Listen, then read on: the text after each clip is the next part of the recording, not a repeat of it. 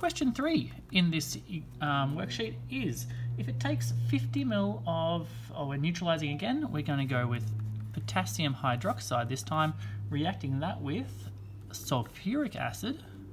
We're going to form K2SO4 as our salt and water.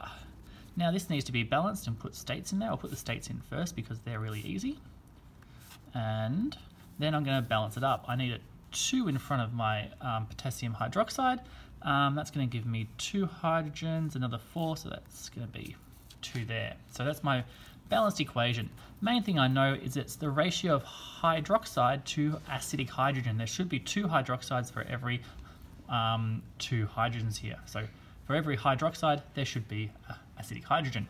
There was 2 acidic hydrogens, so therefore we should have a 2 here. So straight away, even without writing a full equation, I should be able to see this ratio. Anyway, let's move on to what's in the question.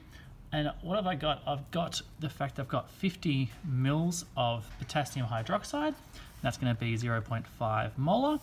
And our sulfuric acid here is going to be 125 mil. And I'm not going to know my concentration. And that's what we need to find out.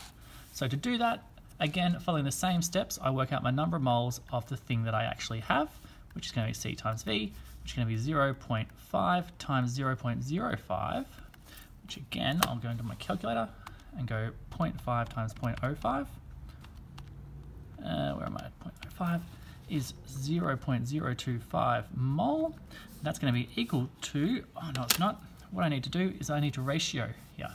Look at this, it's a 2-to-1 ratio. So for every 2 moles of this, I end up needing 1 mole of my sulfuric acid. So therefore, my number of moles of sulfuric acid is going to be equal to my number of moles of KOH divided by 2.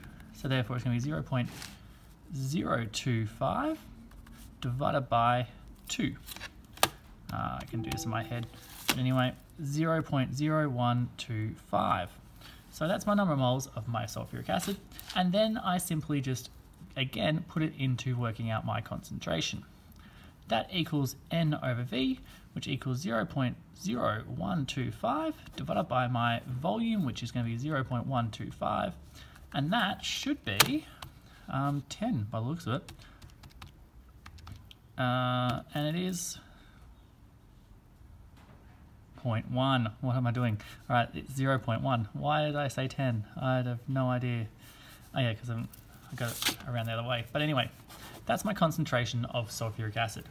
In each of these questions, what we're doing is we are determining the number of moles of something we know and ratioing it to find the number of moles of what we don't know, and then doing whatever the question asks us to do. That's the fundamentals of titrations. So we always find the number of moles of something in an equation and then ratio it to the other reactant.